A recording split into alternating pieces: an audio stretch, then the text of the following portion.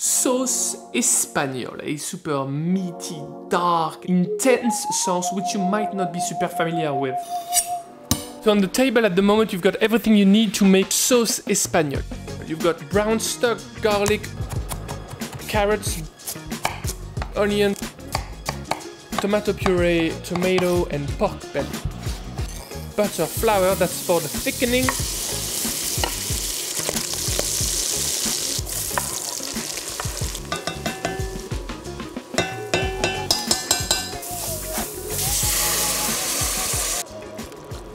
Final step is to add the bunch of herbs. Okay. Ooh, that's meaty. It's like a very pleasant sauce that would suit plenty different dishes. That would work on a steak, a roast beef that would work as well. Sauce Espagnole is made to be an all-rounder.